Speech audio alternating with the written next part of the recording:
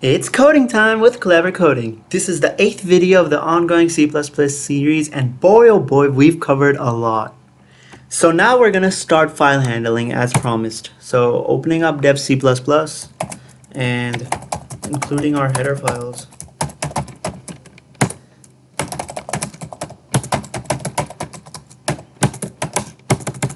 Yes.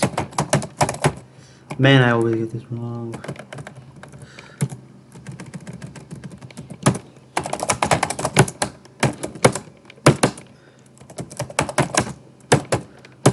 Okay, it's a little small. Let me big. Okay, that's awesome. So in file handling, we include another header file, and it's called file stream. This is the new header file we include when doing file handling. So what is file handling? Like, suppose if I tell you that our programs are only limited to inside the IDE and the console. We can't like implement something like outside of it. Like if we want to edit a file, a text file, want to edit some different kind of file, modify it, image file, anything, because the computer is made up of different files, whether you're an MP3 file or an MP4 file or an SVG file or a PNG or a JPEG. These are all computer files, and they're built with specified formulas and these kind of stuff. So programs are built to modify them. So in file stream, the header file, this is basically a header file, and when we just include this, it opens up a bundle of functions and so many specifications that we could use. So basically one function that the file stream includes is called the file output file stream. So OFSTREAM. So output file stream. This is when you want to output your file, or maybe you want to write a file. So basically if I say O file, so over here is the output file stream, is basically in simple words, I call this as a variable. Okay, so this output file stream is a variable, and the value to this is O file. So meaning, like, we used to declare variables like integer number. Okay, so just suppose that this is the same process, and you know that these integers are used are data types, and the number is the identifier. That's what you call it, the name. And same similarities, this output file stream is the thing that we say as the data type, and the O file is the name. I could name this as anything I want. I could say file. I could say Johnny. I don't know, that just came in my mind. So I could just call it, I'll call it O file for more simplicity, and O file stands for output file. So that was done. Okay, now what? So now we could just like open the file like O file, and then we use the dot operation, and then look at this.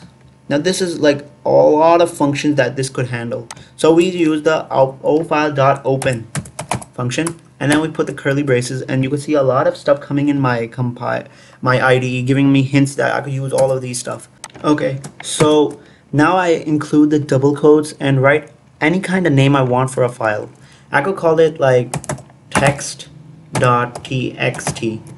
Okay, now .txt is the file extension for the text, you know, those text documents. And now I could write, that's it, all I need is this, and then a semicolon. Now what this basically is going to do, whatever the program is directed to. Let me save this first. So I'm in, not this one but the other one, C++ folder. Okay, so this is my C++ folder, and over here I'm going to name this as something like handle. And I don't have to write the extension because the handle is specified like that. If I press enter. Okay, handle already exists. No, let me change it to handle1. Okay, so handle1 is my file name, and now there's a text.txt, and where this is gonna appear, this is gonna be something that will appear. This is my C++ folder, and when I open it, you can see a lot of code, and then my handle1 is right here, and this is my path. So this is my path, and inside this path you're gonna see that the text file will also appear, that text.txt. That's like amazing. Let's make it a little better by making it something like Pokemon.text. Okay, so now that Pokemon text file will appear magically by or programmatically. Okay, so now what I'm gonna do is that I could output stuff inside it. Remember like cout, console output. This is basically when we use IO stream, input output stream, and this is this like displays the text in our terminal screen, the black box. But if we want the other like if you want to display in a file, a text file, we'll have to name the file, like whatever we named it, we say O file, and then we put the same insertion operation. These are called insertion operators, and then we could like whatever we want to write. We could say Pokemon, then gotta catch 'em all. I love Pokemon. Okay, so this is done. Now what? Now I could do something like, no, yeah, the other thing is that once you're done using this file, you have to close it.